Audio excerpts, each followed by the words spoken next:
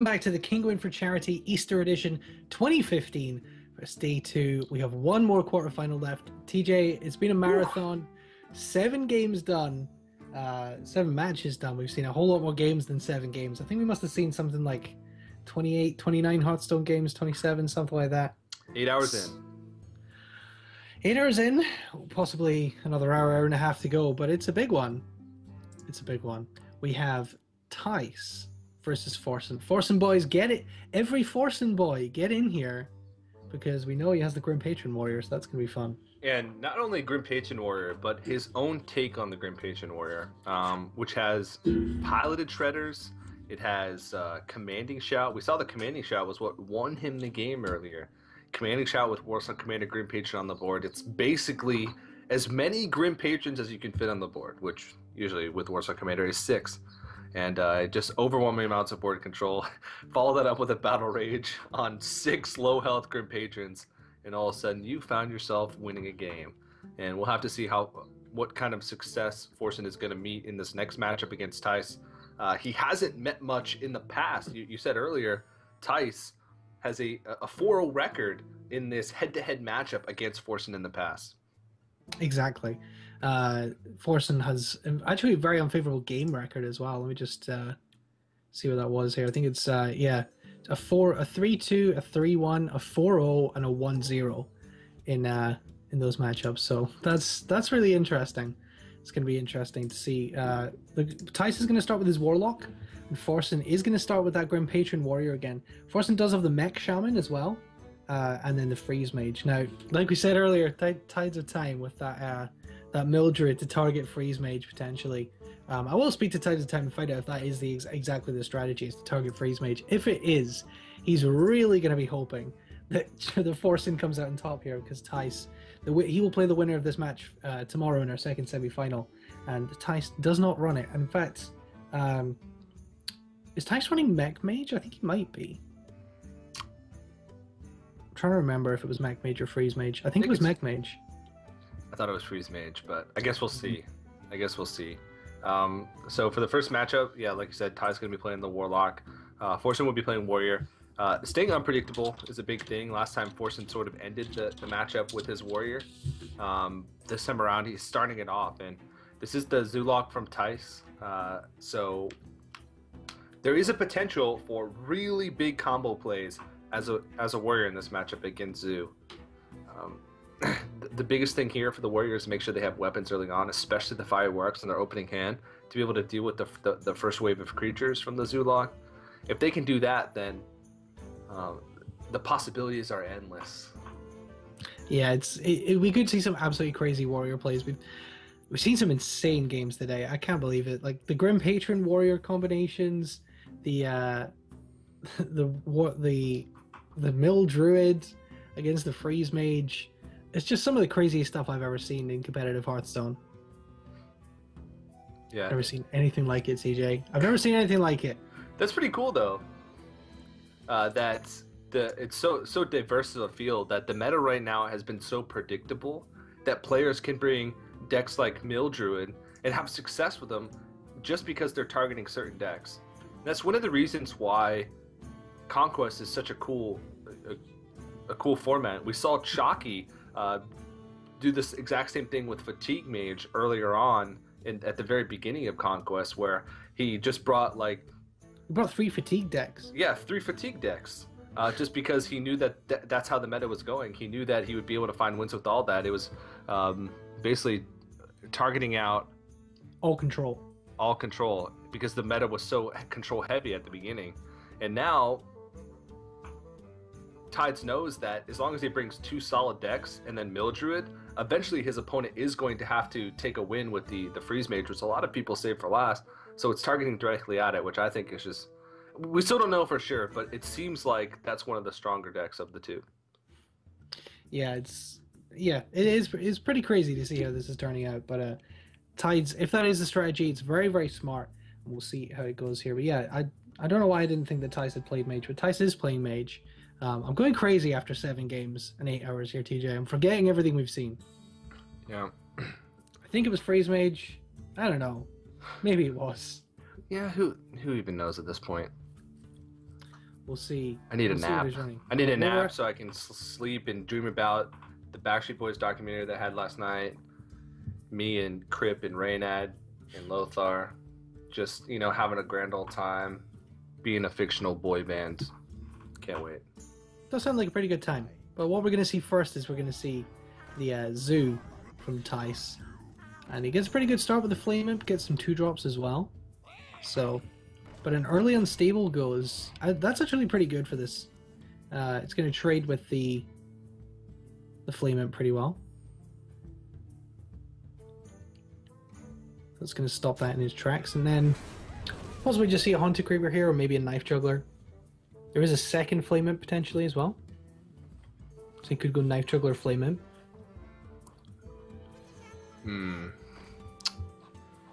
Yeah. Both plays are actually pretty strong against Fire War Axe. Haunted Creeper, of course, is resilient to Fire War Axe anyway. And Knife Juggler, if he plays Fire War Axe this turn, he's basically saying that, well, no matter what, I'm taking 6 damage over the next 2 turns, possibly even more. Frothing Berserker, though, if there's no buffs here, it does trade 2 for 1, which is actually pretty crazy. Yeah, that is pretty crazy. There's nothing that Thijs can do unless he taps into an Abusive Sergeant. I don't think he even needs to tap, but he can. For the juggle. There you go. Yeah. Got the 50-50. Yeah, juggles could have been bad there. And he does have a couple ways to activate this egg as well. Forsen could end up being in a lot of trouble. He didn't have the Fire War Axe early on. Now he's forced to... He's really on the ropes. It's... You can actually play Dread Corsair here if you wanted to as well. Yeah, you can play the Death Spike and then play the Dread Corsair, which is... That's a pretty strong play. Yeah. This Dread Corsair...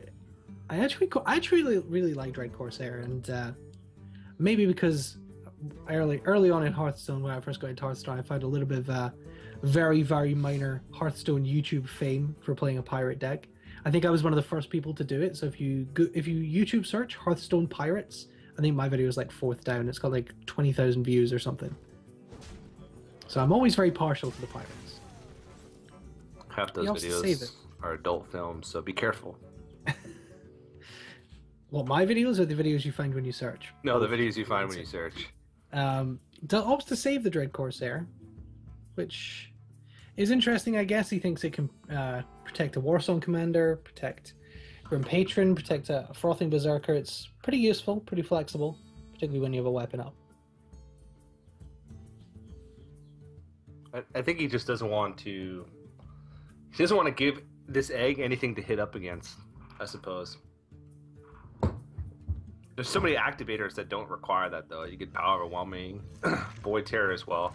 You can actually Void Terror the following turn, which would make a really big board with the Nerubians plus the buffed up Void Terror.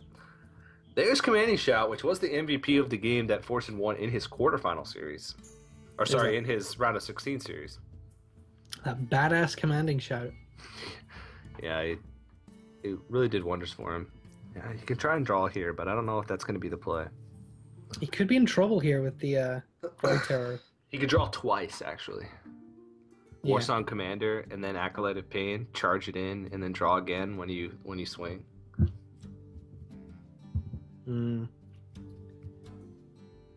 Yeah, it's so hard to know with this deck what you want to do in these early setup turns, because obviously you're trying to build up your combo pieces, but you're also trying to not die. I mean, it's an aggro deck. I think not dying is the more important situation here. Absolutely, you have to play to not die, and you have to play to win at the same time. So you don't want to use up too many useful cards. What's really interesting is holding on to this Dread Corsair over the Unstable Go. Dread Corsair is like an extra free 3 damage of burst later on, potentially, when you have Warsong Commander out. So unless he absolutely has to, I think that's why he's hesitating to throw it out there. Well, he's gonna... Yeah, he's not gonna use the Void Terror here. He's just gonna pop that Unstable Go. It's an Execute coming in, but that's not particularly useful at this point. Well, it might be. He can trade in his Acolyte of Pain to draw a card into the egg. Throw his Despite into the Spider. That'll clear off the 1/1s, and then he can execute one of the Nerubians. That's about the best he's ever going to be able to deal with the Nerubians. But draw first.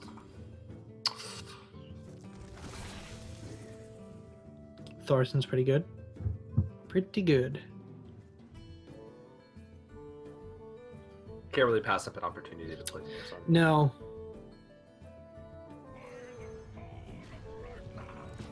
And now he's going to protect it with the Dread Corsair. See, I like keep holding on to it. That's actually a really smart play because there's no reason to throw it out there in the turns before. The only thing it's doing is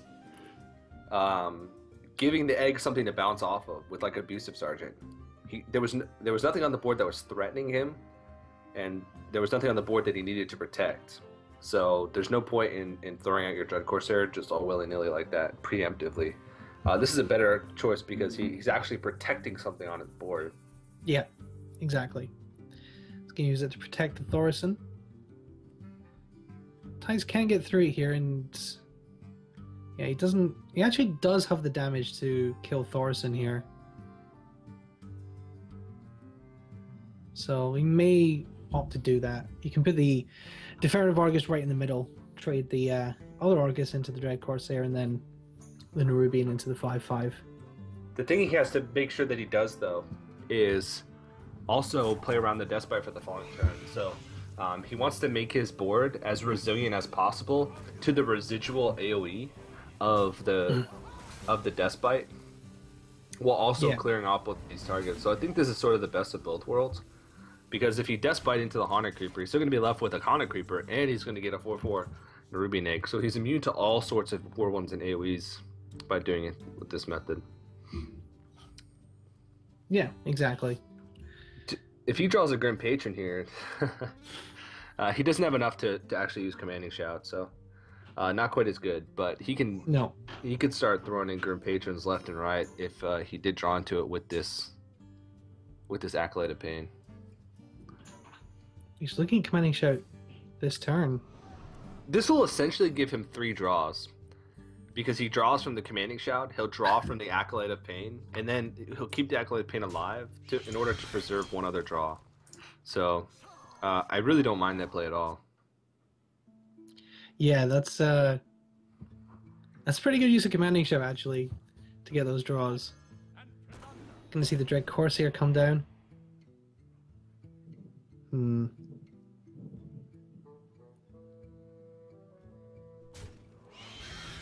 And since he has Commanding Shot now, he can actually Despite it and keep his creatures safe. Yeah, that's true. So if he executes the egg here, throws his Despite in, he clears the board with the exception of the Defender of Argus. But it looks like he's not going to choose to do that. Really smart play by Forsen. Yeah, it's pretty clear he's been playing a lot with this deck, and he, as you say, it's a kind of a custom Grim Patron Warrior. It's a little bit different from all the others, and it's clear he knows this deck really, really well. A lot of people criticize Forsen and say he's not a high-level player, but he's clearly worked with this deck to a pretty high level to where he's really, really making Thijs think about these turns, and this is a really tough matchup in what is a really strong deck. So Forsen's doing very well here. And even if Thijs wins this match, he knows he's going to have to come up against it again. I think getting the win out of the way with the Zoo, though, is pretty good. That's why people have been opening with Zoo, because it just gives them a quick win. It's a really good strategy in this type of conquest environment. If he Void Terrors here, then his Void Terror is just going to trade with the Paladin Shredder anyway. He's thinking the best way to do this. It might be to Void Walker and Void Terror on both of them. The other thing he do is sort of all in, power overwhelming his own Nerubian. Yeah. And then Void Terror. And that would be what? 7 and 11-7. 11-7. Or 11-8. That's what he's going to do. So he's Yeah. going to power overwhelming taunt up. Is he going to take the taunt as well? I don't think he's going to take the taunt as well. Now it's going to be a 12-10. No, I think he's going to use the taunt to protect it, surely. Okay. Yeah. That's still a really big threat. But little does he know, the Execute is in hand, and Whirlwind doesn't really my face. Oh, no. Yeah, the Despite doesn't even need to run his creatures in here. Takes 11 damage on the Acolyte. Gets another one as well. This is looking pretty bad for Thijs at the moment. I mean, this may well be a concede here. He just doesn't have... I mean, he has no cards. He went all in with everything he had left. That's the play that he had to make in that situation. Void Collar, dead draw. You can hope for Mal'Ganis on the top for the next turn, but now he can be free to sort of kill this Void Collar, knowing that nothing substantial is going to pop out. Ooh, there's a Frothing Berserker, and that's definitely lethal. Yeah. It's definitely lethal. Yep. Wow. Very well played by Forsen. I mean, there was a couple of turns earlier on, that Dread Corsair turn being the biggest one, where he had a chance to play the Dread Corsair for free along with his Deathbite, but just holding on to that till a point where he knew he was going to have to protect some of his creatures. Just really solid play overall. And again, like you said, you can tell that he's played around with this deck quite a bit, and I really like his variation of it with the Commanding Shout. So super solid play, and he gets the win out of the way with the Grim Patient Warrior. Absolutely. So we have the Mech Shaman and the Freeze Mage for Forsen, and I think he'll probably go to the Mech Shaman, give himself the most opportunities to win with the Freeze Mage. Yeah, the Freeze Mage is, again, pretty much every single player that plays Freeze Mage has saved that deck for last, just because it gives them the most opportunities to win. Freeze Mage is most likely going to counter at least one of the decks that their opponents are bringing. So you know that you're going to be able to find a win somewhere. Thijs is going to stick with the Zoo and try and get that, and Forsen's actually going to go to the Mage. Staying unpredictable. Completely just flip-flopping his lineup from the matches that he played earlier, playing them in completely different order. Exactly. So he's going to play the Freeze Mage now against the Zoo, and this could be a very good matchup for the Freeze Mage if it draws well. I mean, that's pretty much the story of every Freeze Mage game, right? That's kind of goes without saying. Freeze Mage can win pretty much any matchup apart from Warrior if it draws well. It's the closest deck to Solitaire that hurts. Apart from Mildred. From Mildred. Tides of Time. Such a wise. Crazy. He's looking at this, rubbing his hands together. Yes, Forsen, come to me. Yeah, I'm not used to seeing Tides. I said earlier, I'm not used to seeing Tides without his hair spiked up. Thijs, you mean? Thijs, yeah. No. I had Tides in my head. You confused the two. Yeah, I'm not used to seeing Thijs. Or, yeah, Thijs without his hair spiked up like that. Yeah. So here we go, Freeze Mage versus Zoo, and Acolyte of Pain in the opening here for Forsen. As you said, he does mulligan it though, and gets it straight back. So draw, freeze, burn, as TJ has said over and over again.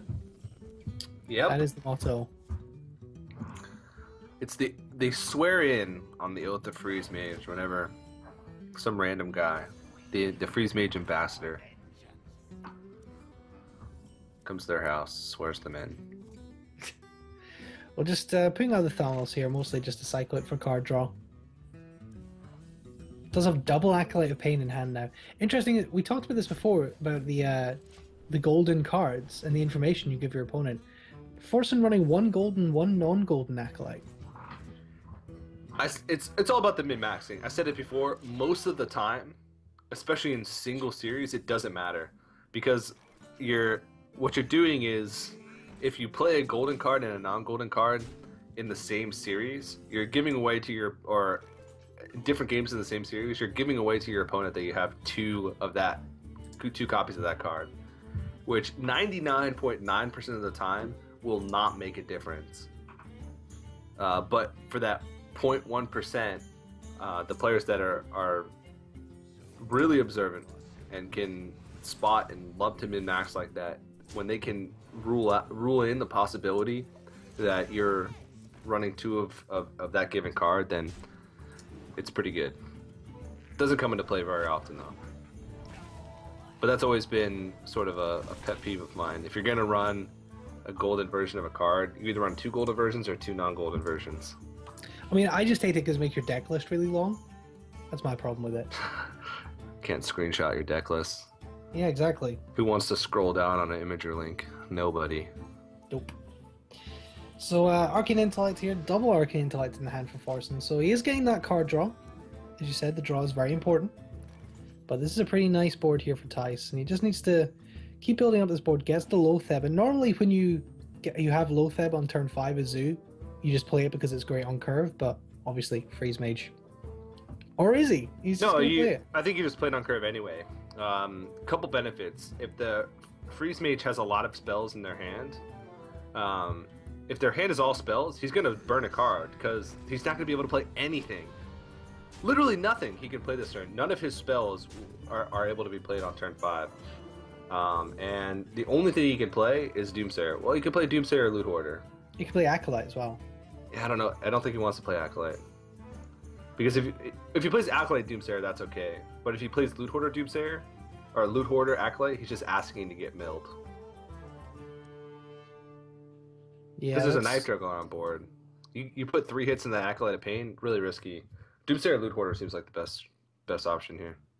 Yeah, I think that's true. I think he has to play the Doomsayer. And maybe even Loot Hoarder. Yeah, just because he values having that Doomsayer in combination with Freeze more than he values what would end up being virtually a 7-point heal. All right, well, let's see what he's going to draw here, and then obviously what Thijs is going to burn. If he just needs 3 juggles to face, and he has 5 juggles total. Yeah, no, it's lethal because there's only 1 health on the board. Yeah, that's lethal. Oh, well, okay then. Yeah, guaranteed. Yeah. We weren't really paying attention there. We were busy counting the cards in the hand of Forsen, but Forsen gets a bit surprised there. Didn't have an ice block up, so it didn't really matter. Able to get a win. Even if the Knife Juggler, one of the jugglers, had hit the Loot Hoarder, he only needed 3. He had 5 total juggles, and he only needed 3 to hit phase. So he actually had a couple damage overkill, I think. But that low depth coming down right then, it secures your board for the next turn. And like I said, it just... There's no spells that a mage can cast when you play Lotheb on curve. So it basically just negates an entire turn for them. And if you have a strong board, it 100% protects your board. So usually when you're playing Zoo, even against Freeze Mage, Lotheb 100% on curve. Yeah, so Forsen's going to go with the mage again. And we're just waiting to find out what Thijs is going to go for. If he goes to the mage as well, that could be quite something. It's basically who draws into Alexstrasza and then burned first. That's it. Well, Thijs is going to go for Rogue, so we're not going to see that mage mirror match yet. I don't think they want to play mirror match. No. Mage mirror match. I think if Forsen loses this game, he'll definitely go to the Shaman because the mirror match is just such a problem. Because it's just so draw. I can't think of any mirror match which we saw the Face Hunter earlier, but I don't think there's any mirror match which is more just completely dependent on the order in which you draw your cards than Freeze Mage. That's very true. I just don't think there's a mirror match which is more random. You usually end up just using Blizzard on an empty board to get a card out your hand. Yeah. Ugh. Or Flame Strike on an empty board. Flame Strike on a Loot Hoarder is not an uncommon play when you're watching Freeze Mage Mirror. Well, we're not guaranteed to see a Freeze Mage Mirror yet. We are, in fact, going to see Freeze Mage versus Thijs's Rogue. We're just getting the spectator mode set up here. Hearthstone is a little bit finicky sometimes, so let's get it set up. This wonderfully, completely not buggy spectator mode. That it's not as if it's been out for 4.5 months or anything, Blizzard, and you haven't fixed any of the bugs. Just saying. You got to give them some credit. Spectator modes for other games take a really long time to come out and be polished, so I'm grateful. I'm grateful This is true. for what we've been given. I just wish they'd flip the hands, TJ. I just wish they'd flip the hands. Yeah. The technology just isn't there yet. The hand flipping technology just isn't there yet.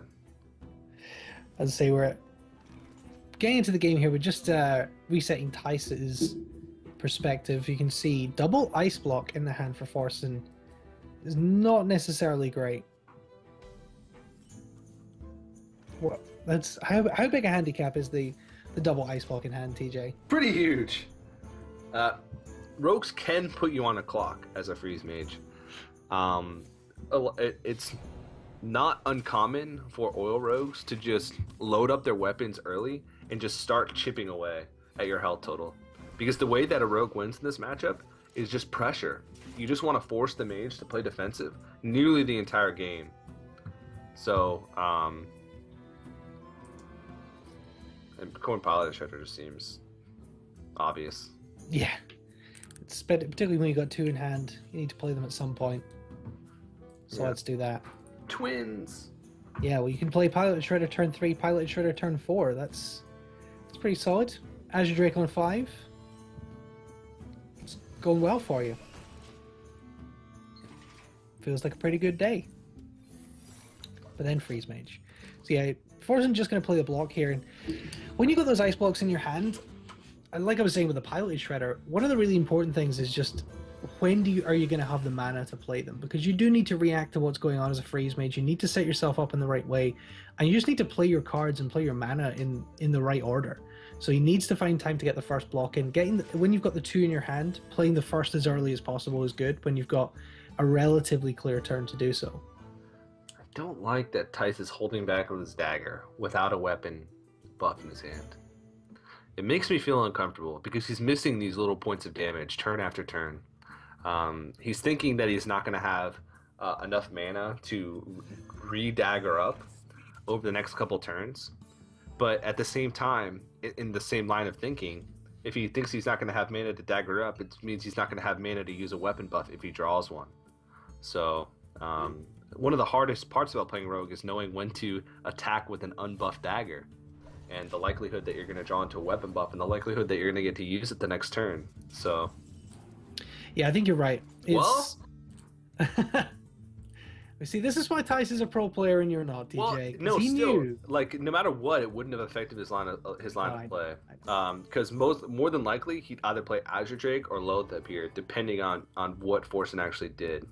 So I don't think, I don't know. It's just something that I think about a lot when I play Oil Rogue. One of the things I make sure I try and hit on the most is, am I using my dagger? Am I maximizing the amount of damage I'm doing while minimizing the effect that I'm having on like the timings of my weapon buffs by having to re-dagger? So just something to think about a little bit. Now that he has both buffs in his hand, though, holding on is, I think, the best choice. Well, the only other thing he could have done with his dagger there is he actually could have milled Forsen for 1 card. He could have hit the Acolyte once with the dagger and then back. Well, he can't backstab it because it's not undamaged, is it? Yeah. Sapcasters. He could have hit it with 8 hours, guys. 8 hours. You try talking about Hearthstone games for 8 hours and not making mistakes. You got worst mistake I ever made when I was casting Insomnia, because we had both perspectives on 2 screens, and I was kind of looking diagonally at the 2 screens, and I kind of got confused on what the perspectives were, and said that the priest should Cabal Shadow Priest the Death Lord that was on his own side, because I saw the card come in on the top on one screen and the Death Lord on the bottom on the other screen, and said, "Oh, you could Cabal Shadow Priest the Death Lord," and that made me look really dumb. Yeah, happens to the best of us, and he's going to be able to pop the block here relatively easily and set up for lethal next turn. So yeah, this is pretty crazy. This is what Oil Rogue can do. It's just a huge amount of damage coming in. That's what, 19 damage. It doesn't even need the Blade Flurry.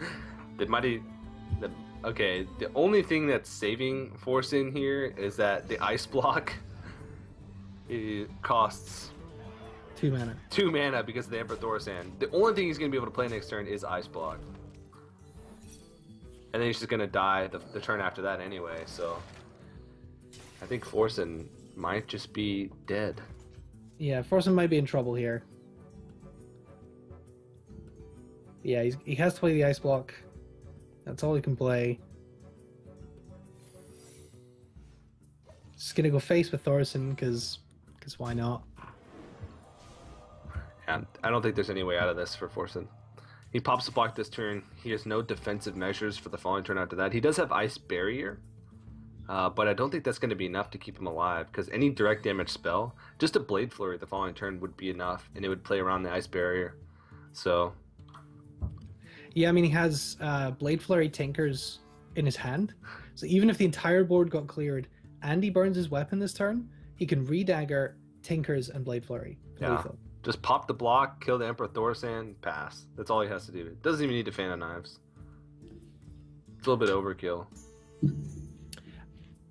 Maybe he's a little bit worried about Doomsayers coming off his shredders. Yeah. Even then, it doesn't even matter. All he has to do is avoid heal, and then Blade Flurry next turn. Yeah, I think you probably trade the Lothab. Yeah, Oh, trade wow. the Lothab. No, it's funny. Forsen actually has Alexstrasza for 7 mana in his hand. Oh my. So in reality, he could actually Alexstrasza and Ice Barrier. And Does that would that actually... save him? Yeah, it does save him, yeah. And wait, how much damage does he have?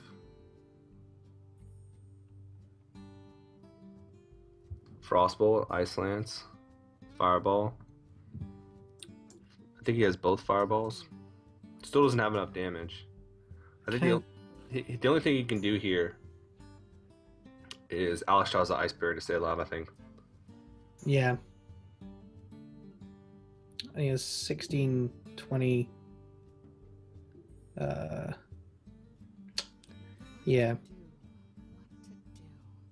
It won't even keep him alive, no. Yeah, I was gonna say because he can Tinkers again. He can Tinker Blade Flurry.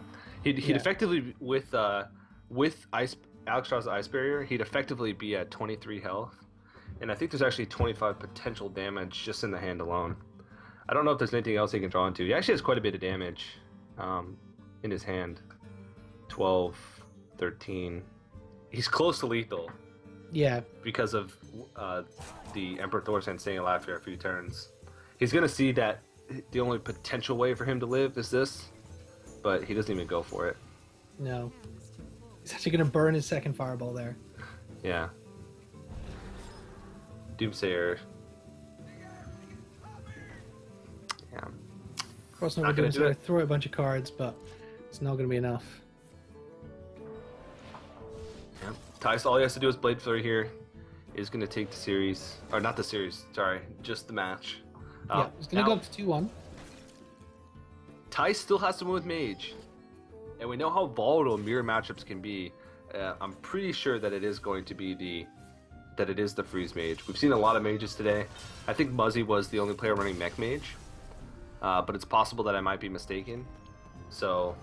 I think that's right. Okay. I did ask someone else, and they said I think he was playing Freeze Mage as well. So... we'll go with that. Thijs is playing Freeze Mage. I guess then Forsen has to go to the Shaman. Mm-hmm. I don't think... Again, like you said, I don't think you can ever choose a Freeze Mage mirror match. Yeah. So, we are going into game number 4. Only possibly 2 games left today of this series, and it's for our last semi-final, Thijs versus Forsen, for a place in the money, for a place in tomorrow's finals. We are going to have a third place match tomorrow as well, I believe. Yep, third place match. match. Oh, wow. Forsen is going with the Mage. Nice. I mean, I guess he figures he's got to win it sometime? Yeah. Got to win at some point, so you might as well just try and take the win now. I might have a lot of confidence in this Freeze Mage. It really doesn't matter which order he plays the decks in, because he's got to find wins with both of them in order to win the series. And Thijs I just feel like it's a psychological thing. I think it's a psychological thing more than anything. It could be. I would go for the Shaman. Well, I mean, if you play a long, grueling match as Freeze Mage and you win, that's probably will tilt the player more than if you just win really quickly with a Mech Shaman. So, but Mage versus Mage. I'm pretty sure it's Freeze Mage versus Freeze Mage. Whew. All right, so assuming this is Freeze Mage versus Freeze Mage, TJ, what are the important cards in this matchup, and what do they need to do to win? Spells. Arcane Intellect is big. It's basically just who can draw into Alexstrasza first, and then who can kill the other player first. Ice Barrier is useless. The winner will be the player who can kill the other one first. Thanks Both for that players insight, TJ. have about 15 useless cards in their decks.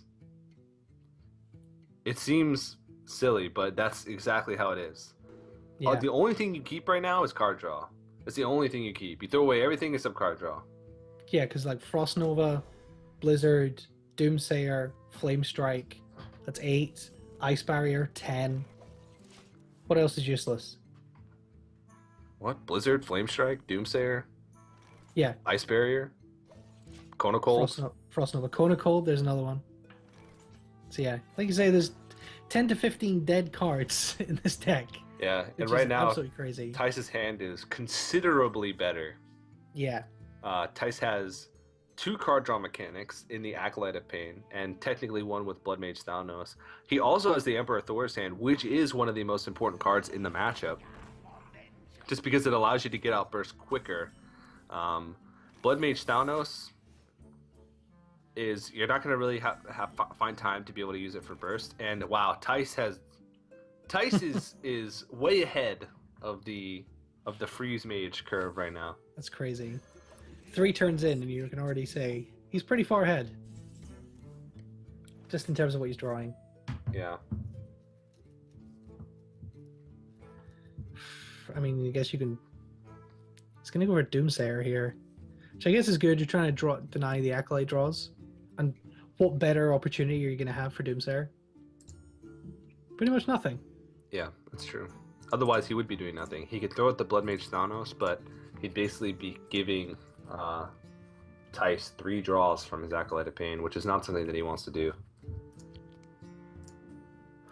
Yeah. So he's thinking about the Doomsayer here. I guess he might think about his own Thalnos, but there's just not really a lot of good plays here. He's gonna paint Tice's Thalnos just to stop any shenanigans. I don't know what shenanigans could possibly happen.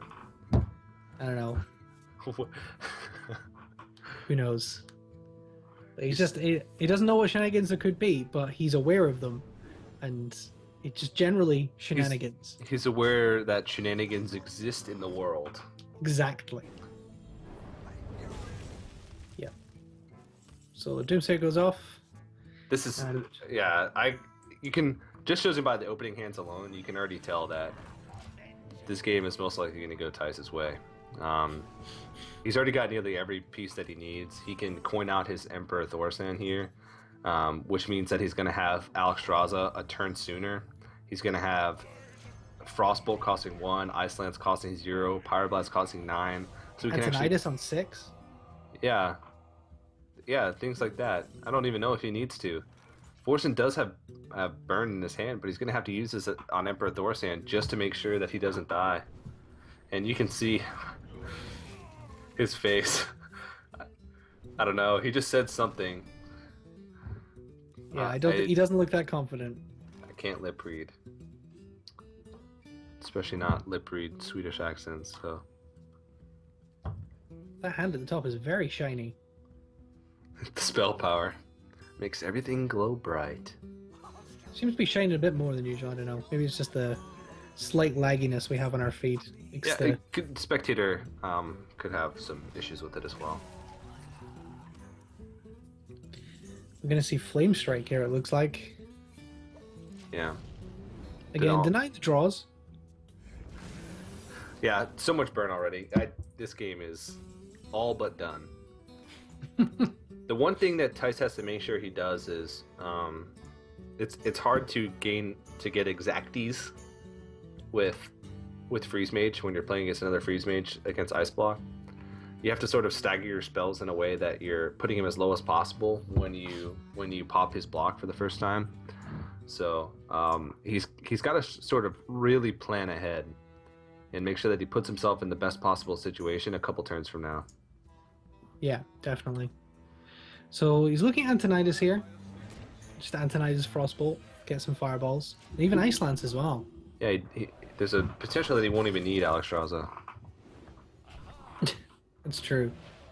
He's got so much burn in his hand right now, it's just ridiculous. He's got Pyroblast plus double Fireball. He has 22 damage. And that's a second Fireball for Forsen. Yeah. Going on Antonidas. Yeah, he's really far behind at this point, having used the 2 Fireballs. He doesn't have Antonidas in sight. This is really tough. Yep, Alexstrasza is going to come down here. More than likely. He doesn't have a way to deal with. He can't deal with the Alexstrasza. He can freeze it, but that's it. That Arcane Intellect is actually the first card draw mechanic besides Blood Mage Thanos that Forsen has drawn into the whole game.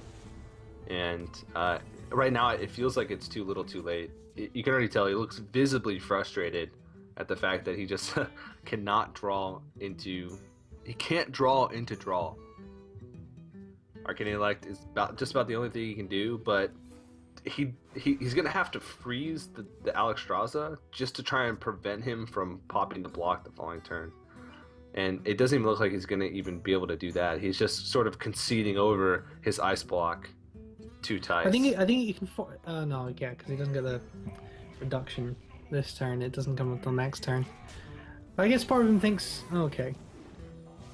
I thought he was going to leave the Mad Scientist alive to try and pull his second block. No. Ice Barrier basically negates the damage from the Alexstrasza, so that's what he has to do. Alright, so how can he go about this? Can't pop the block this turn. Yeah.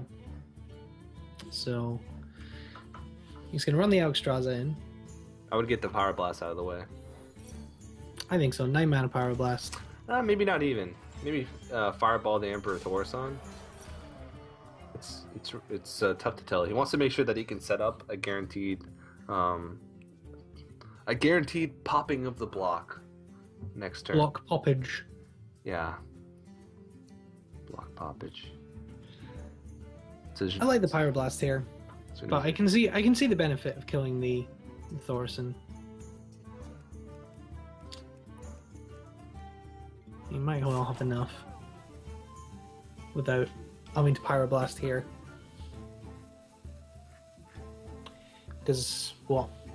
1 Fireball plus Alexstrasza and Ping? Or if he top decks Frostbolt, it'd be super lethal, but he's going to go for the Pyroblast. Yep. Second Ice Block coming in for Forsen, so he's able to live another turn after the block gets popped. Does he try for Antonidas here? I don't think there's anything that he can do that's going to keep him in the game. Block's going to get popped next turn, and then the turn after that he's going to get killed. So he basically has to try and kill Tice in 2 turns in order to win. So Archmage Antonidas seems like it's going to be the only way.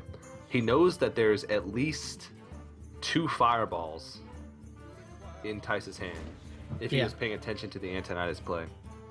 So I don't know if he's going to be able to do it. So gonna get Ice Barrier and the Ice Lance here on the Alexstrasza. He's dead. Yeah. Rip Forsen boys. Sadly, it looks that way. The block can get popped here though, with the Fireball.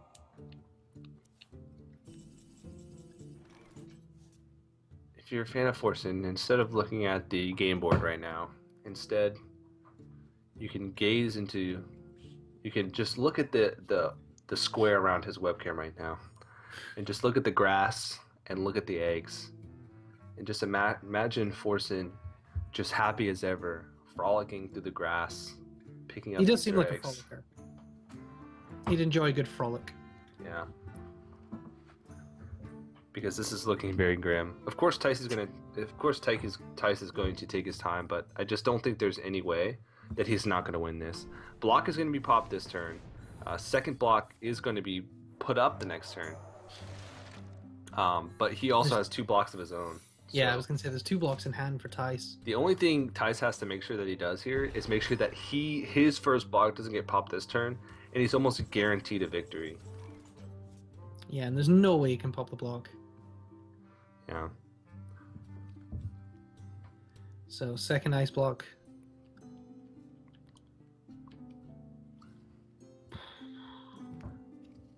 I'm just trying to see how Tice can actually finish this here, because it's just fireball. Not actually that easy. I mean, he can Fireball and pop the block, but then how does he kill him after he's fireballed him? That's true.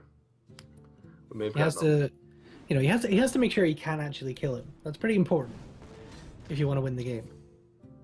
Yeah, that's true. And Forsen does have a lot of burn here. So does Tice actually kind of needs to draw a Frostbolt here? This actually, there's a possibility that this could turn around if there is no burn left in Tice's deck. He does have Frostbolts left, right?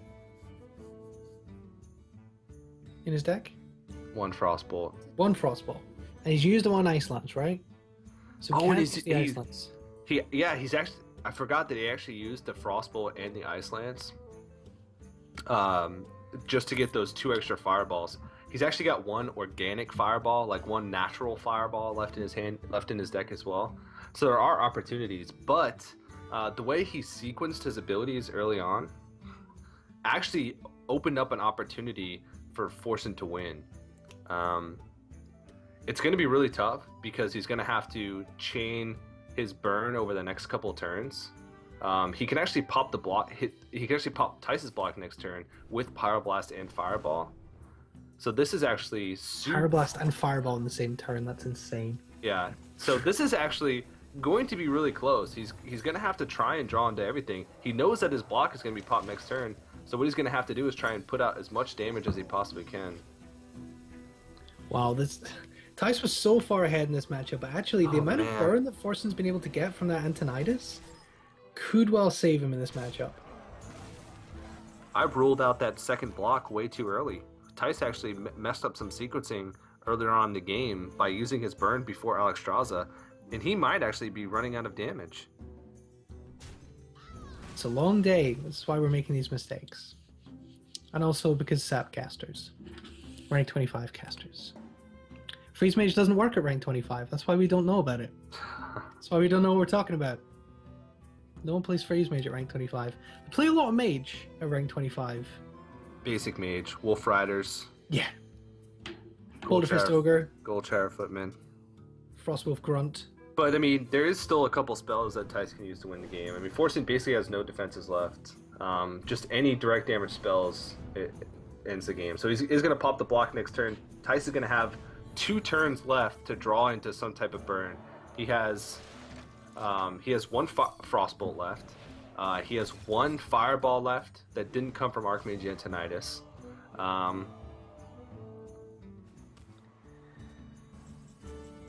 That's Doomsayer, not it. So he can ping his own. He has to ping his own Loot Hoarder here to give himself 1 extra card draw for the following turn, and he has to pop his Ice Block here, use his own Ice Block here. Yeah. All right. Forsen could be in the exact same situation though, because Forsen doesn't have any. So this is what I was talking about earlier, where. But he has Thorson though. It doesn't really matter. He's just gonna freeze it over and over again. He's got Frost Nova, Blizzard, and Blizzard. Yeah. He can't use it to do direct damage. So next turn, in order to pop the block, Forsen's gonna have to use Pyroblast. So he needs to draw into direct damage too, but he also has Arcane Intellect. So both of these players are basically going to be on burn spells to win the game. Oh my god. Yeah. This could come into a crazy crapshoot of draws here. He has to Doomsayer and Frost Nova here in order to stay alive. Yeah. This is going to come down to the wire. We were counting Forsen out just because of the draws early on, but that's not burn spell either. Arcane Intellect, we'll see what he draws. What damage spells does he have left? Blizzard's not going to do it. Frost Nova's not going to do it for him. So he has the Pyroblast to pop the block. This could end up coming down to a ping war. Yeah, oh man. He wants to. Yeah, so he pings here to get him down to 3. And then he's going to Pyroblast. Oh man. The worst Pyroblast ever. If it comes down to a ping war, Forsen's got the edge because he's 1 damage ahead. A 6-mana Pyroblast turns out to be the worst Pyroblast that was ever possible. And actually, Theis can play Mad Scientist this turn. There is no Ice Barriers left. So he actually is on lethal next turn to win. Yeah. Oh my gosh. So Forsen's going to have 1 draw in order to win the game. Oh, no, that is Ice Barrier. That is Ice Barrier. Because he's already had a block. Yeah. Yeah. So. He's just going to Blizzard to get it. Oh, man. Can he draw direct damage? No, it's but he gets another shot. What direct damage spells does he still have left in his deck? I know he has very little cards. Alexstrasza. That's big though. He can if he can Alexstrasza himself back up to 15 health, Theis will not have enough damage. So Theis has to draw into direct damage this turn in order to win. It's Frostbolt or bust for him right now. Frostbolt, Fireball, or bust for him right now.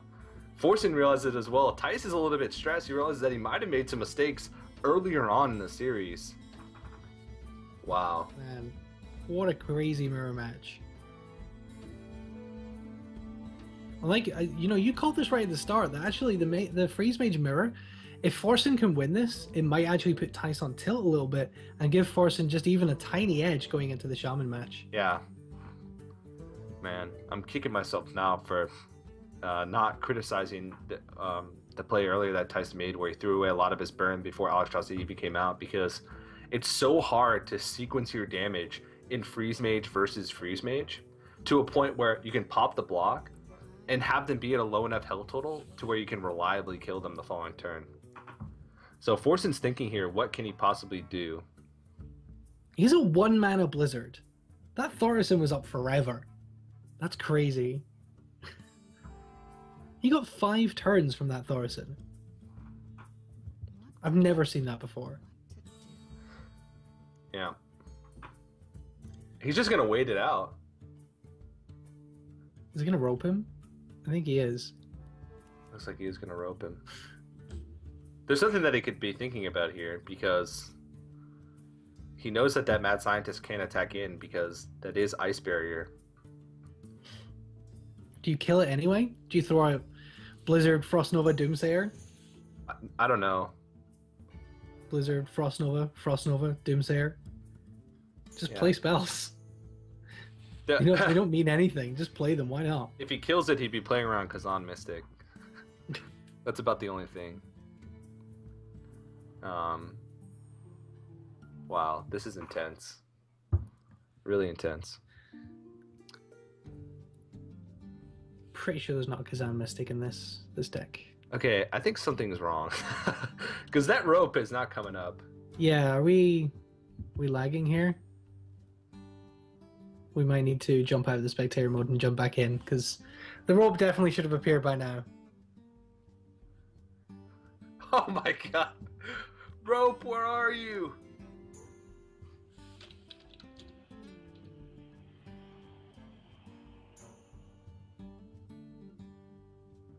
Alright, we're just trying to see what the problem is here. It appears there is an issue, and admins are trying to get it resolved, but that is a tease. Alright, so we're having some sort of game bug here. This would be pretty rough if Forsen disconnects. Oh god. Because that'd be a win for Thijs, right? I don't know how it works. It might be. Yeah, I'm not It might be a regame. Oh.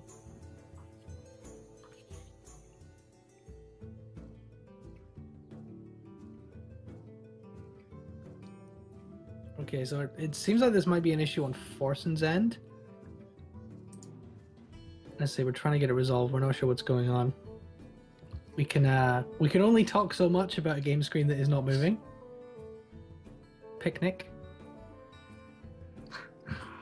Just on the turn that decides the game. He ends turn here. Okay, so the client, the thing is bugged, and we've okay, you can see us now. Apparently, we're going to go to a rematch from that because it completely bugged out, which is a complete letdown in the tension of that game. But we're going to go to a rematch, which I think that's the only fair way to do it, since this game is just so finely balanced. It doesn't seem fair to call it either way. So we're going to go to a rematch once we can get things back up. I hope there isn't any permanent problems on Forsen's end, but it seems like these guys are going to go to a rematch. I can't see Thijs agreeing to a free win over Forsen like this, so we're going to go to a rematch as soon as we can get that done. Just waiting on an update on getting the rematch set up, but it's going to be another Freeze Mage mirror, and Thijs is going to have an opportunity to maybe correct some of the miscalculation he made earlier in that match. I'm just flabbergasted. There might be a little bit more of an issue than just one player being spectated. It looks like they're both having trouble connecting back onto the client. Their game board is actually stuck. The game is actually so intense that This game is so intense and so tense that the game that just broke. The game client the just entire broke. game. Yeah. I'm checking right now myself to see if it's actually a Hearthstone problem. See if I can actually log in. I can't actually see anyone on my friends list playing. So I guess we can take this opportunity to tell you guys in this intense moment to type in !packs if you're feeling like you want to win some packs. Kinguin is doing a raffle, a giveaway for 20 Hearthstone packs. If you type in that command in the chat, it'll bring you to a link. Follow that link, follow the instructions, and you'll be entered in that raffle to win 20 packs. So make sure you keep them on. Of course, all of this is for charity as well. That's why this whole event is being run, is Kinguin for charity, the Easter edition. So any donations will be donated completely to Child's Play Foundation, which is a foundation that buys games and game consoles for kids in hospitals, sick kids, kids with long-term illnesses, to make their stay in hospital, which is a gloomy place as it is, a little bit more cheerful and a little bit more fun. So you can see on your screen sometimes when we're in the game the amount of funds raised so far, and I know we can make that go even further. So in these intense times when we're waiting for the Freeze Mage versus Freeze Mage rematch, you guys can head over there and check out the foundation and maybe make a donation. all right, well, as I say, we're working through these technical issues for you and see if we can bring you that rematch as soon as we can. It is going to be a rematch of Game 4, the Freeze Mage Mirror match. While we have some time, let's talk a little bit about the KPL, obviously. The Kinguin Pro League, the biggest league in Hearthstone, the biggest league Hearthstone has ever had, is well underway now. We've only got 3 or 4 weeks left until the playoffs. It's up to... There's 20 of the world's best players. It's 19 now, competing for $15,000 in the playoffs. It's a huge tournament. And you can see right at the moment, StrifeCrow is at top of the Alliance group, and Hyped is actually sitting on top of the Horde group, though Hyped and Lifecoach are kind of the front runners in that group, with StrifeCrow just narrowly ahead in the Alliance group, with a bunch of guys, Firebat, Savage, and Show, hot on his heels. And the top 3 from each division will go through to the playoffs. It's very similar playoff style to the LCS, if you're familiar with that the top players go through the second round of the playoffs, and then the other 2 play those people, and then there's a final. All right, we are seeing some gameplay here, so it looks like we are starting to get these problems resolved. As I say, we're going to get these resolved for you as soon as possible. KPL, of course, every Tuesday and Wednesday from this week, 6 p.m. CET, casted by Noxious and Lothar, so make sure you don't miss that. And of course, Friday's KPL Insight with myself and Radslav Nidrakolev, the editor-in-chief of Ghostly Gamers. There's some very agitated dogs go past my window. I don't know what that person is doing to them, but I think they should probably be stopped. Oh my goodness. That is incredible. I think it's settled down a little bit there. I think it's okay. But yes, KPL Insight on Friday, 6:30 CET, bringing you highlights of all the games if you didn't manage to catch them all, interviews with the players, analysis, recaps, all that good stuff. TJ, as a casual spectator of the KPL, how have you been enjoying the league format? A lot. It gives you a consistent view of the meta, basically. I'm a sucker for keeping up with current decks and keeping up with like how the meta is evolving, and getting to watch pros play 2-3 times a week is really nice. And there's always tournaments on weekends too, so watching the KPL throughout the week is definitely a way to keep up on what the pros are doing. So I like to watch it. And I think those dogs were actually watching that Forsen Theis match, and they're outraged. Yeah, they're getting agitated. They caught up, and they realized that Forsen versus Theis match ended up bugging out, and they couldn't watch it anymore. So one of my favorite things about the KPL, I think that is really what makes it such a really great concept, is that the players play one match a week, and they can bring different decks every week for each individual player. So they can prepare individual lineups, individual styles, individual deck lists for particular opponents. And I remember talking to RDU and Lifecoach after they played for the first time. Obviously, teammates know each other really well. RDU mind gamed that Lifecoach loves handlock, so he thought, well, he's going to bring giants. I'm going to put double BGH in some of my decks, and BGH and everything. He ran double BGH. It was the first time I've seen anyone do that in ages. And Lifecoach mind gamed him right back by taking the giants out of his Warlock deck and bringing Demon Lock instead. So it's the kind of crazy mind games you can see. We talked about Firebat and Show earlier on with the countering of Show's Warrior deck. It really just it rewards analytical, thoughtful players. So definitely check out the KPL if you've not already. As I say, Tuesdays and Wednesdays. Just waiting to find out what we're doing here. Are we gonna? Not sure if we're gonna take a quick break or that we're into the game here. It's a little bit hectic. People running around trying to figure out what we're doing, but it looks like things are settling themselves down now. So we're going to take a quick 5-minute break to get these players back in, but everything, the players have logged back in, so the problem has been resolved. We're just going to take a 5-minute break to collect ourselves and get everything back together. So don't go anywhere. We'll be back with a rematch of Game 4 of Thijs versus Forsen. Welcome back to the Kinguin Charity Easter Edition 2015, and we have sorted everything out for going back into game number 4 of Thijs versus Forsen, the Freeze Mage Mirror match. Just sat down again after the break. Thank you for waiting for me to get into my chair before starting the countdown. That was great. TJ, what happened? They're remaking. It looks like they're having some server issues, so we might be moving over to a different server. We'll have to see what these guys are going to be able to do. They're trying to move over and create decks right now, I think, so we can quickly move into that match. But right now, Thijs is up 2-1 in the series. There was a little bit of a server issue in the last game, which didn't allow the players to play their last couple of turns. So the game was so close, no player had an overwhelming advantage. It was basically down to the last couple top decks. So it was decided that there would be a remake. So what we're doing is, as you say, the European Hearthstone server appears to have died. As I say, I can't currently log into Hearthstone myself, and nobody on my friends list is in Hearthstone, so that pretty much tells you it's a server-wide issue, which means specifically because it's a double disconnect as well. Well, it's not going to be in favor of one player, and both players have agreed to a regame. As you say, they were literally both top decking for the win, so you can't call it either way at that point. So we're going to do that as quickly as possible, and as I say, they were going to be playing on a different server, so they just need to make their decks on that server because they've made their decks on the Europe server, of course. I'm telling you this, you probably know what I'm talking about, but just explaining what's happening. So we're getting into this game here, and we just watched this whole Freeze Mage Mirror. It's kind of interesting because it means we're able to see kind of the analysis and the commentary. A couple of players are saying on Twitter that Thijs could have popped the Ice Barrier with Alex Fireballed face and used Blizzard to freeze the board, and Forsen couldn't have popped Thijs's block and killed the Alexstrasza at the same time. Yeah, there was actually a couple plays that he made that were probably subpar. Also the play where he used Archmage Antonidas and then used some of his burn. He traded his Frostbolt and Ice Lance in order to get 2 fireballs before he actually used the Alexstrasza. So it ended up being he didn't have enough burn in the end.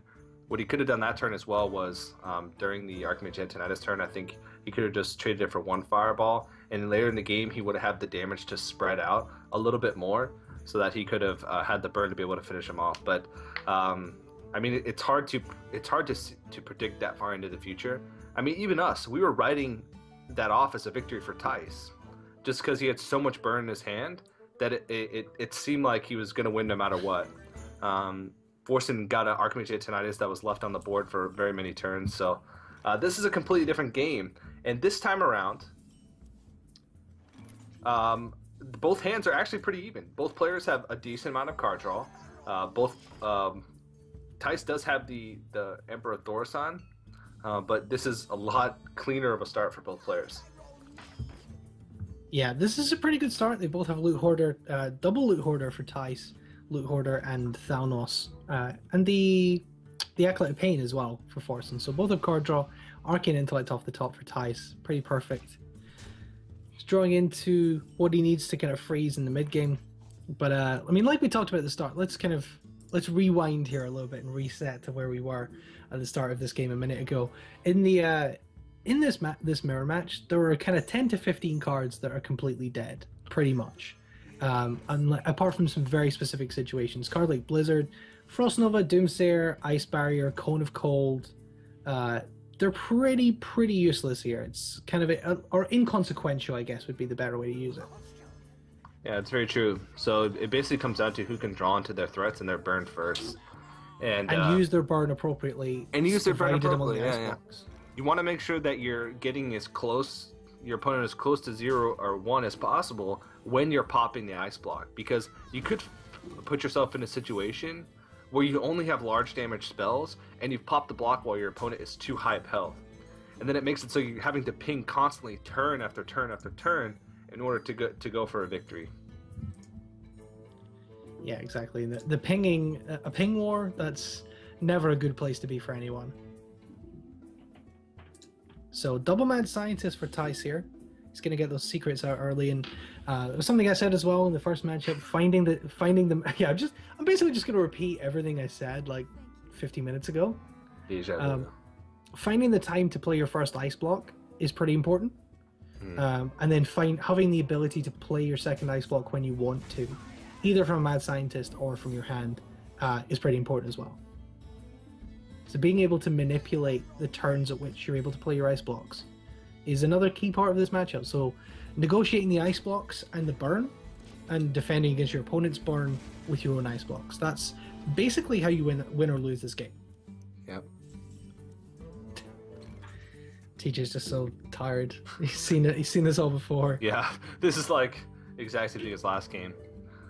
When you cast Hearthstone and when you play a lot of Hearthstone, and your brain is constantly thinking about it, and so your subconscious is constantly thinking about it. So when your subconscious is constantly thinking about a certain subject, you dream about it a lot. So like right now, the dreams of my Hearthstone themed dreams are actually playing through my head. I actually told about one a couple weeks ago, where I was actually in my dream. I was Dr. Boom. Okay, like I was dressed as Dr. Boom. I was full on cosplay as Dr. Boom. On my left was Strife Crow, dressed as the left Boombot, and on my right was Life Coach, dressed as the right Boombot. Okay, and we were like running through this field full of like sunflowers and like a really pretty field. Okay, and in the sky was, you know the show Teletubbies? Yes. Do you know the baby in the sun, the Teletubbies? You know, it's a little the sun rises and there's a little baby that giggles. Well, yeah. The sun was rising, okay, over this field as I was dressed as Dr. Boom with Strife Crow and Life Coach beside me. And instead of a baby laughing as the sun was coming up, it was Ben Broad's face on the sun and Ben's Broad laugh. And like the whole dream was just running through this field as the sun was rising with Ben Broad just laughing over us. This was a separate to the boy band dream. Oh yeah, no, the boy band dream was last night because I watched the new Backstreet Boys documentary based off their 20-year anniversary tour called "Show 'Em What You're Made Of."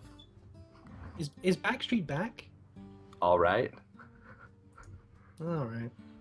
You can't put any Backstreet Boys opportunities past me. But back to the game at hand. We're pretty much in the same spot as we were before I started my ramble about my dream. This is the thing, is I mean, there's not really a lot to say about them jockeying for position. They're just trying to set themselves up, and the Doomsayer comes down. He's going to put the Thalnos down to draw a card off the Doomsayer. Doomsayer is a pretty dead card. There's not really great opportunities to use it here. Forsen does have Antonidas in hand with the coin, which could be pretty important to create some burn. Eventually it's going to come down to both players waiting on their Alexstrasza. So what they're doing is just throwing AoE spells out onto an empty board. Like right now.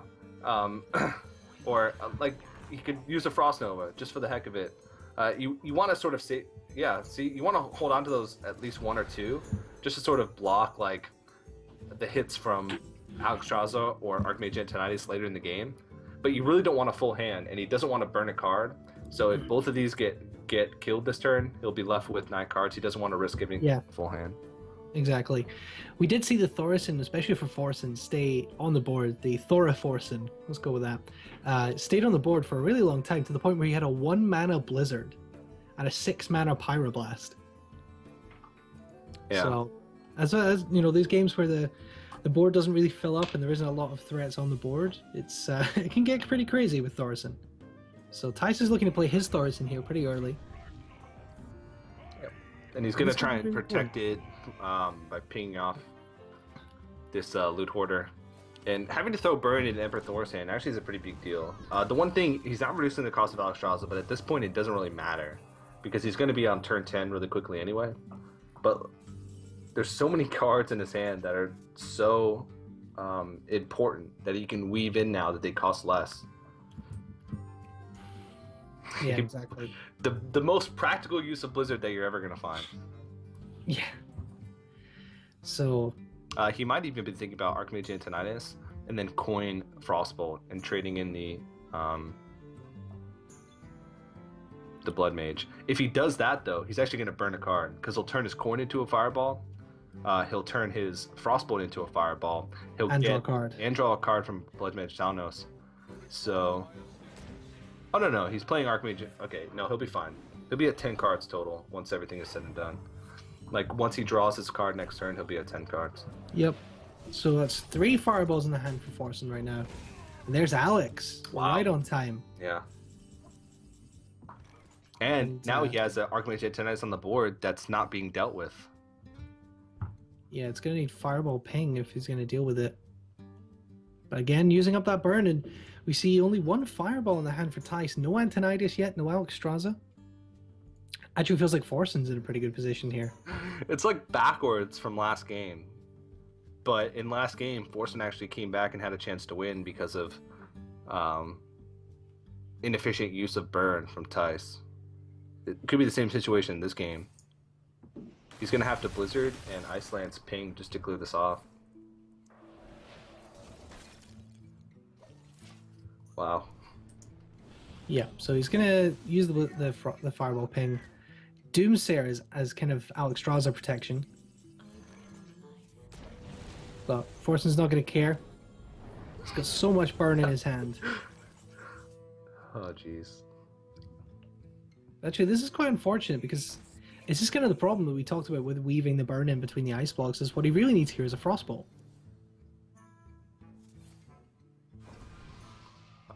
And there's the second ice block. Okay, so how is he going to do this? He has to Pyroblast this turn. Next turn. Yeah, that's what I meant. He has to Pyroblast next turn. It'll get him down to 5.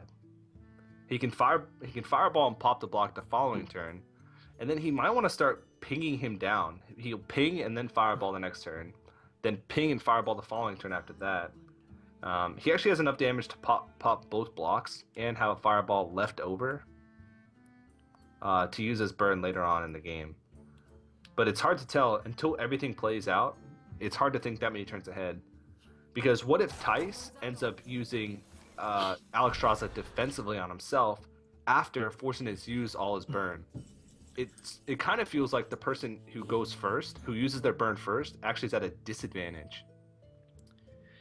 Yeah, but it's really hard to predict. Yeah, equally you don't know what your opponent's got. So if you've got your burn and he doesn't, yeah, this is really difficult. So this is the exact position that Thijs was in last game. He used his Archmage Antonidas, traded some of his spells for fireballs, and put his opponent at 15 health. Crazy.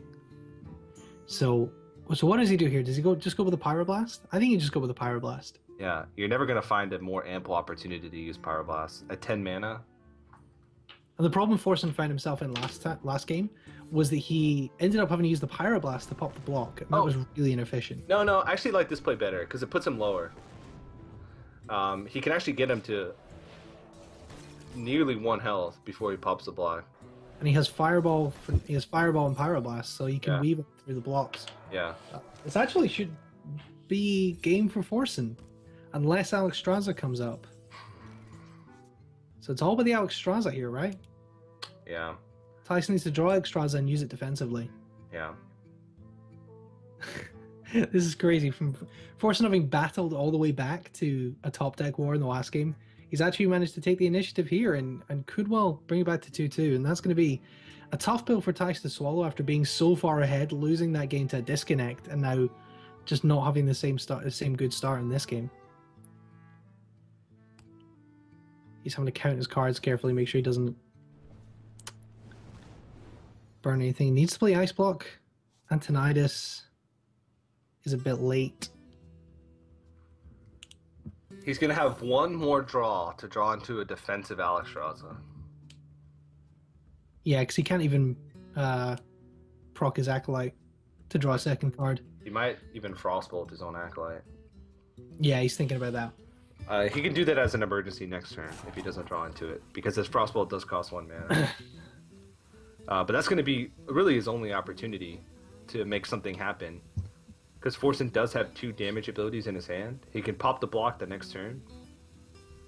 And then still have lots of direct damage available to be able to finish him off the turn after that.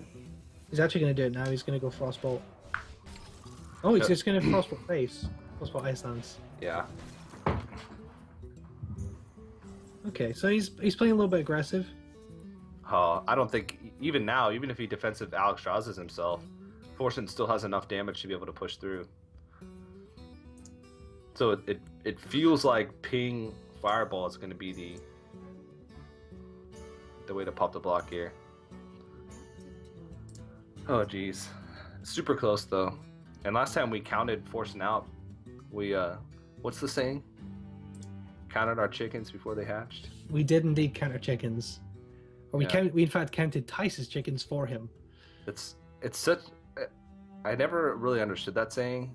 Well, I understood it, but like the actual, like where it came from. It's a very grim saying. You count your chickens before they hatch. Yeah. It means some of your chickens are gonna die. Well, it means that some of hatch. your eggs are not necessarily chickens. It's still really grim. It's I mean, some of those little baby chicks are gonna die before they even become chickens. yeah. Anyway, TJ, let's concentrate on the final turns of this crucial matchup here. If I was a good farmer, I would count my chickens before they hatch, so I can make accurate reads on how much money I would make. It's all about the accurate reads. So I understand the saying, but So Forsen's going to pop the second block here. I don't support it. Okay. Just so you know, Colin. Yeah, I know I know. I know you keep trying to change the subject, but this is a subject that I'm really passionate about. Well, Theis? What's Theis going to do here? I mean, he can draw cards off this mad scientist. Oh, and there's the Alex. Wow. Okay. I still don't think it's enough. He has to Alexstrasza this turn and be able to survive 2 more. The only thing is if Forsen makes a really big mistake by attacking into the ice barrier. I think that's the only way he can actually lose. Playing this mad scientist was... I don't know why he played the mad scientist. No, with the acolytes out. I guess he knew that he won no matter what. Okay. I don't know. I think that goes back to counting chickens. I think that was a little bit questionable, but giving him the opportunity to draw cards, because obviously he wouldn't have drawn the Alexstrasza otherwise. See, Forsen would actually be a great farmer, because he would have an accurate count of his chickens before they hatched. I don't know if thinking I'm a ahead. chicken farmer. Yeah, I think that is going to be game. I don't see any way out of this. Sadly, no. Oh, he can play Doomsayer, then he can play Blizzard, then Frost Nova, and then he can concede. And then he could concede. Yeah, so the barrier is up for Theis. The block has been popped. There's a fireball in hand for Forsen. There's nothing he can do here. Nope. Unless he's able to control Theis control Theis's mad scientist somehow, and then hit his own face to hit the ice barrier. But Yep. he's gonna Antonidas here, but Oh my god. it's not gonna make a difference. Well, after what amounts to more than an hour of Freeze Mage Oh my versus God. Freeze Mage, we saw almost one Really? full Freeze Mage versus Free Mage bugged out. We saw a second Freeze Mage versus Freeze Mage. Yeah, 50 minutes it took for us to complete that game. Yeah, so that finally is going to end, and that's not even the end of the series, because Forsen ties it up 2-2. The last match is going to be Theis's Freeze Mage versus Forsen's Mech Shaman. I'm so tired. We're nearly 10 hours in. That's yeah. We've been casting the Kinguin for Charity Easter Edition 2015 for 10 hours today. Yeah, if you want to donate to a nice retirement home for us to go to once we've done this, because I think we're spent. I'm gonna have to go do something else. This is just been insane. Yeah. And make sure you guys type in !PAX. We are doing a raffle giveaway, of course. It'll bring up a link in chat. Head to that link, follow the instructions. And you can win 20 packs. 20 packs, yeah. And of course, all this is for charity, so make sure you check out the links below. Child's Play Foundation is a foundation that, of course, gives consoles and games to children that are in hospitals, that are sick, that have long-term illnesses, and it makes their days in hospital, which is a gloomy place, just a little bit better. So go ahead and donate to that. Every little dollar is appreciated, and that's why we're all here. So this is the last match of the quarterfinals. And 100% of the donations do go to Child's Play. Kinguin doesn't take anything off the top, just so you're aware of that. But hopefully this will be a little bit of a quicker match. It's going to be the Mech Shaman of Forsen against the Freeze Mage of Thijs for the semi-final. And the winner of this will meet Tides tomorrow in our second best of 7 semi-final. We're going to be starting at 4:30 CET tomorrow, so make sure you join us to see the winners of all these matches. But it's going to be probably a coined Whirling Zap-O-Matic for Forsen, just to get the damage in early. Whirling Zap-O-Matic. Interesting fact, I don't know if you knew this, TJ, that the Whirling Zap-O-Matic is a Jedi. Yeah, he's got little things. But the Golden Zap-O-Matic is a Sith. Did not know that. Because the lightsabers go red. Wow. Today I learned fun facts. Hearthstone facts with Cal and Leslie. Exactly. Yeah, it's kind of crazy. I don't know why the lightsabers change color in the golden version, but it is true. It's green lightsabers in the normal version and red in the golden version. So that was a fact that Nimsh taught me. Good old Nimsh. Nimsh is a very wise man. Very wise and sort of old man. Throws out the Doomsayer just to match up against the Whirling Zap-O-Matic, and he actually doesn't have a way to deal with it, so he's going to be able to clear it. That thing represents so much damage that you can't really afford to leave it on board for a couple turns. Oof. Double Frost Nova as well. That's not too bad. Doomsayer, so much clear. Yeah. The one thing he needs is a little bit more card draw. He draws in that second Arcane Intellect, draws into that Acolyte of Pain. He's actually got a pretty good shot. Mech Shaman does have quite a bit of burst from hand. It's a very similar matchup to Mech Mage. The one thing is that Mech Shaman's... Oh, baby! There it is! Fel Reaver. Okay, so this is Fel Reaver Shaman. We didn't see it in the first match, so we didn't know whether or not it was, but this is Fel Reaver Shaman. Fel Reaver Shaman is basically a death sentence in Freeze Mage. Because what they'll do is they'll just constantly freeze it over and over and over again. And by the time you know it, you're out of cards. The one thing that he has going for him here is that he does have a Loatheb Vault the next turn, which is going to block out some of the damage. But the thing is, as long as Thijs does not use Ice Lance here, yeah, that's just he could Frost Nova this turn, still be able to Ice Lance the Fel Reaver the following turn, and from there it's basically going to be frozen every single turn because he has Frost Nova after that, he has Frostbolt after that. So Forsen could be in trouble from playing this Fel Reaver. He might not have a deck left, and I don't think the cards in his hand are going to be enough for him to win the game. Yeah, I'm not sure about playing the Fel Reaver. I'm not a fan of it. I think the deck is so inconsistent. It can just you can either blow it, win with it, or you can get completely blown out and lose with it. I think, and then as you say, in this matchup, I think the Fel Reaver is just too much of a liability. Yeah. I honestly wouldn't play it. I think, you have this deck. I think you can play the deck perfectly fine and have a good chance to win. Don't play Doomhammer. No. Okay. Well, Forsen could kiss goodbye his entire deck. Oh, this is really bad. Yeah. On a second Ice Lance. This is gross. All right. Well, to be honest, I wouldn't even keep it. I would keep it a lot. Yeah, I think so too. I think Tice is actually doing Forsen a favor here. Oh, there's a second Fell Reaver! Forsen was not happy with the second Fell Reaver getting burnt. Wait, was that not happy?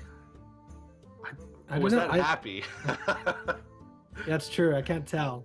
Yeah. I mean, he thought playing the first one was a good idea, so maybe he's upset he lost the second one. He discarded a Rock Biter, I believe, which was one thing that I think he might have been a little bit upset about. The Rock Biter combined with the Doom Hammer is actually a good way to put on quite a bit of burst. And the Whirling Zap-O-Matic as well. It's Rock Biter is a pretty crucial card in the Mech Shaman. Yeah, and since he already played the Doomsayer, I don't think there's a point in actually Ice Lancing the... He's gonna do it though. He's gonna Ice Lance face. I guess that's actually pretty good. Another Rock Biter gone. Mech Yeti, a Neutron. All right, how many? So he burned what, 12 cards total?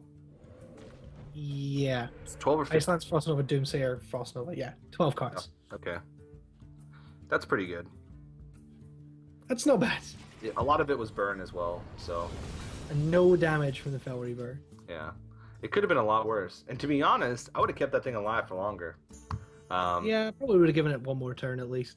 Yeah, because he actually had Flame Strike this turn. So what he could have done was actually freeze them, Ice Lance the Fell Reaver to put it at 4, and the following turn Flame Strike. So then he would have forced him to discard more cards. He could be in trouble though. There's still a lot of burn left in this mech shaman. Ooh, Blizzard. Another phrase. To be fair, that is one good thing about the Fell Reaver here. It has eaten a lot of the freeze. Yeah. Okay. The thing is, Tice is not drawn into any of his secrets or Mad Scientist. No Ice Barrier, no Ice Block, and there's a lot of damage in the hand of Forsen right now. He's doing consistent damage with the Doom Hammer every turn. These Boombots represent quite a bit of damage on the board. He's going to be able to play Lotheb this turn to lock him out of basically doing anything. He can build up a strong board Lotheb and set up lethal the following turn. Yeah. Yeah, Forsen's not out of this yet. It's certainly, as you say, a lot of burst. Does have the Power Mace as well to follow up this Doom Hammer. That actually may lock him out of the game. Yeah, the Lotheb now actually, I mean, obviously we said, the Lotheb would have been a good play earlier. Yeah, I think that's game. He's got 10 damage showing on board, 4 damage plus the Doom Hammer, and Crackle. That's it. He can Frostbolt face. Frostbolting face, or, yeah. Frostbolting face or Frostbolting the Lotheb is the only way for him to survive an extra turn. And even then, it's possible that the Crackle rolls high. 7, 8, 9. If Crackle rolls for 6 plus Fire Elemental, yeah, that's game. There's no way. Yeah, so he's gonna ice. Yeah, he's gonna Ice Lance. I think that's it. Fire Elemental plus Crackle. That's at least 6 damage with 15 damage shown on the board. Yeah, that's it. Well, wow. Forsen is gonna win this 3-2 over Tice. Forsen is gonna go to our semifinals, and he's gonna play Tides of Time tomorrow. Oh my goodness! Absolutely insane. What a grueling final series.